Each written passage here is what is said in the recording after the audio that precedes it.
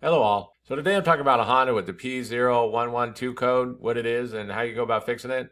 So what is a Honda P0112 code? Well, it's the intake air temperature IAT sensor circuit low voltage input. And what does this mean? Well, the onboard computer uses the air temperature sensor to know what the temperature of the air is as it enters the engine. And it's seen a problem inside this circuit, so it's going to have to be troubleshooted to know why. And some of the possible causes, it could be a faulty intake air temperature sensor. It could be a bad mass airflow sensor, mainly because some Hondas have the IAT sensor and the mass airflow sensor combined into one package. Although they can be separate, sometimes they can be combined with the mass sensor, so it's just something to keep in mind. It could be a wiring issue, such as an open wire or no reference voltage, or a short to ground, something along these lines. And in some cases, if there's really high temperatures and the engine's really hot, then it could throw out this code in some cases. And so the first thing to do is going to be to Google where the intake air temperature sensor is on your particular Honda, since there can be some differences. It'll be located where the air goes in, so it'll be around the air intake box, either before or after, or right around the throttle body.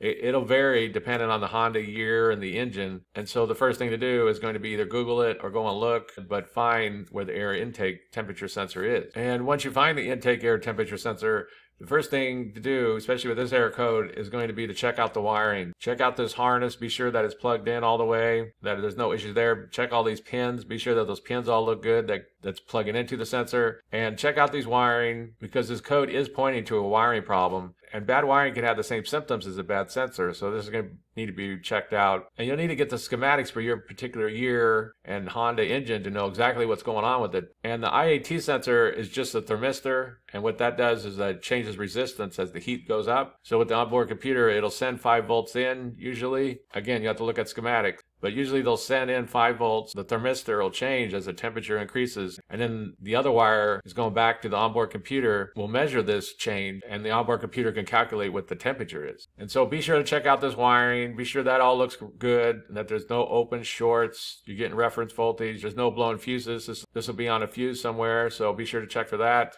And so once you check all of that, you check out all the wiring, you know that's all good, you know there's no open shorts, anything along these lines, no blowing fuses. Then the next thing to do is go ahead and replace that IAT sensor. I'll jump over on Amazon, give you an idea how much they cost. They're low cost parts, they're not expensive or nothing. Usually you get one for like $10, $20. Looks like there's one for like $27, but they're not high cost parts or anything. And you can also test them if you want to. Since they're a thermistor and the resistance changes as the temperature goes up, what people do is they'll hook them up to a meter, and then they'll use like some kind of heat source, like a hot air dryer. There's some YouTube videos on that if you want to check that out. But most people would just go ahead and replace it at this point, since they are low-cost parts. And so what do you do if you have a Honda with the P0112 code? Well, first thing to do, Google where the intake air temperature sensor is located on your particular Honda, since there can be some differences, but you're going to want to locate where it's at. It'll be on the air intake somewhere, either before or after the air box, or right around the throttle body. Check all the wiring. This code is pointing towards the wiring having issues, so you're going to want to check all the wiring. You're going to want to check for any open, shorts, any blown fuses, anything along these lines. Get the schematics for your particular Hondas, since there can be some differences the way the wiring was designed. You want to get the schematics for it and check the wiring. Once you know that's all good and that's no issues there, either test or replace the sensor, and that should solve the issue.